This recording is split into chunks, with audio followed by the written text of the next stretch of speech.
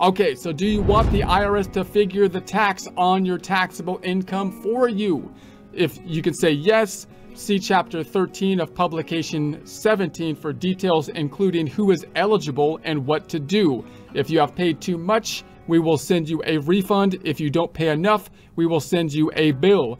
No, use one of the following methods to figure your tax. Now, usually, you're going to say no these days because hopefully you got tax software to help you to be calculating the tax. So you can usually going to be using the tax software to calculate the tax, and then you want to be able to understand the calculation so that you can explain it to others and feel that you understand what's going on yourself, even though, as we can see, it can get somewhat complicated to do the tax calculation due to the progressive tax system and these other kind of taxes that could be applied in the different tax systems that could be applied to different kinds of taxes.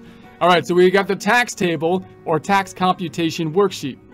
So if your taxable income is less than 100,000, you must use the tax table later in these instructions to figure your tax. So you can actually look at the instructions for the Form 1040 and look at the tax tables if your income is under the 100,000, and that will give you the tax calculation. The tables are a little bit deceiving because basically what they did is they've done the calculation kind of already, and then they've put it into a table format so you can look at your income and the related tax for that income threshold kind of is the idea. But you lose from using the table the whole concept of the progressive tax, because it's like, okay, well, what's my tax rate that you gave me? I can try to look at the tax calculation from the table divided by my taxable income to figure the rate, but that would only give me the average rate. What really they're doing here is a progressive tax rate, your income being taxed at multiple rates for different levels of the income in a step kind of format. So be sure to use the correct column. If your taxable income is 100,000 or more, use the tax computation worksheet right after the tax table. So the tax computation worksheet, if you have to use that, gives you a better idea of the fact that you're using a progressive kind of tax system, although they'll still try to simplify the calculation by giving you the bottom line number and then only making you calculate the tax on your highest tax bracket, on your marginal tax rate. So they can still simplify it a little bit in that way, then a little bit easier than if you had to calculate the whole progressive tax system for every tier of tax rates. However, don't use the tax table or tax computation worksheet to figure your tax if any of the following applies. Form 8615. Form 8615 must generally be used to figure the tax on your unearned income over $2,300 if you are under age 18 and in certain situations if you are older. So you must file Form 8615 if you meet all the following conditions. 1, you had more than $2,300 of unearned income, such as taxable interest, ordinary dividends, or capital gains, including capital gain distributions. 2, you are required to file a tax return.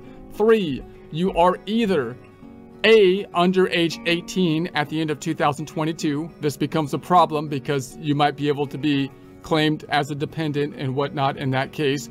B, age 18 at the end of 2022 and didn't have earned income that was more than half of your support. C, a full-time student at least age 19 but under 24 at the end of 2022 and didn't have earned income that was more than half your support. So you can see how these kind of mirror the some of the dependency requirements to be a dependent of someone else. So 4, at least one of your parents was alive at the end of 2022. 5, you didn't file a joint return in 2022, which would indicate you weren't married. So a child born on January 1st, 2005 is considered to be age 18 at the end of 2022. A child born January 1st, 2004 is considered to be age 19 at the end of 2022, and a child born on January 1st, 1999 is considered to be age 24 at the end of 2022. So sometimes you have those cutoff issues when people are born right on the cutoff. So Schedule D tax worksheet. So use the Schedule D tax worksheet in the instructions for Schedule D to figure the amount to enter on Form 1040 or 1040 SR line 16 if you did file a Schedule D and line 18 or 19 of the schedule is more than 0. Why would this be the case? Because the Schedule D has to do with capital gains and losses, usually with the sale of stocks, for example. And that means you might have long-term capital gains. Long-term capital gains, as we discussed before, could have more favorable tax rates than your ordinary income tax rates. So now the income from Schedule D is still going to be flowing in to your taxable income, but they're not going to be taxed at the same progressive tax rates because they're not going to be ordinary income. You got to break that income out separate to be taxing it at the other income rate for the capital gain rates. So you have to file Form 4952 and you have an amount on line 4G, even if you don't need to file Schedule D. So, but if you are filing Form 2555, you must use the Foreign Earned Income Tax Worksheet instead. So then we got the Qualified Dividends and Capital Gain Tax Worksheet. So use the Qualified Dividends and Capital Gains Tax Worksheet later to figure your tax if you don't have to use the Schedule D tax worksheet and if any of the following applies. You report qualified dividends on Form 1040 or 1040 SR line 3A. Now, why is this the case? Because if you have qualified dividends, you might get a favorable tax treatment in terms of the tax rate applied to the qualified dividends. So the qualified dividends are still going to be income included in taxable income, but you just can't apply the normal progressive crazy tax tables to them because you might get a favorable tax rate, and therefore you got to break out the qualified dividends so that you can multiply that part times the progressive tax structure related to the qualified dividends themselves, as opposed to the ordinary income progressive tax stuff. Okay, so in any case, you don't have to file Schedule D and you report capital gain distributions on Form 1040 or 1040 SR line 7. You are filing Schedule D, and Schedule D lines 15 and 16 are both more than 0. But if you are filing Form 2555, you must use the Earned Income Worksheet tax worksheet instead. The foreign earned income, because you have foreign earned income in that case. All right, Schedule J.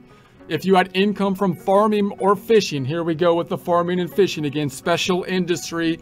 So if you're in the area of farming and fishing, you can be a specialist oftentimes in those cases because there's a lot of differences, including certain amounts received in connection with the Exxon Valdez litigation. Your tax may be less if you choose to figure it using income averaging on Schedule J. Foreign Earned Income Tax Worksheet. If you claim the Foreign Earned Income Exclusion, Housing Exclusion, or Housing Deduction on Form 2555, you must figure your tax using the Foreign Earned Income Tax Worksheet. So there you have it. It's clear as the snow that's been driven, snow.